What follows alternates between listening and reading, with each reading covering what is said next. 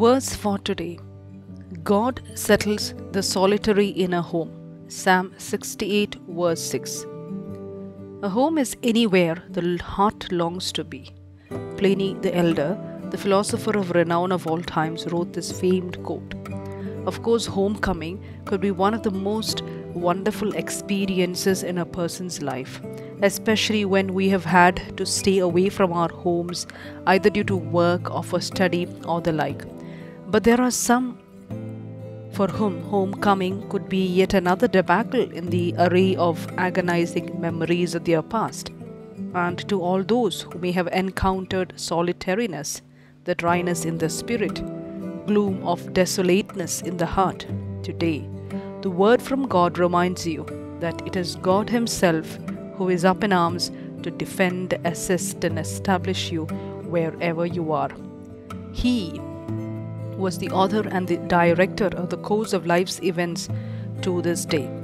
He takes the sole responsibility for those heart-wrenching circumstances which were bereft of your choice and action.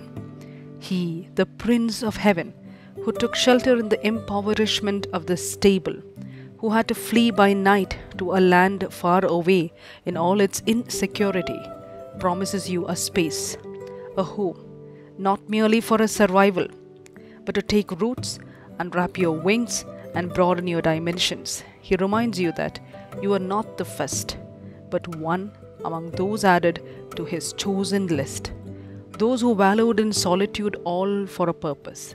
Joseph, the son of Jacob, Moses, Elijah, Jeremiah, St. John the Baptist were just quite a few examples. Each learned to trust in the one who settled the solitary, and now is your grand chance to make a choice. Why would you not choose to trust the Lord with all your understanding?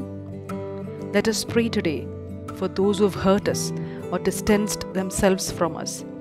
Today's task in preparation for the gift of Jesus. Amen. Dr. Mini Sherino.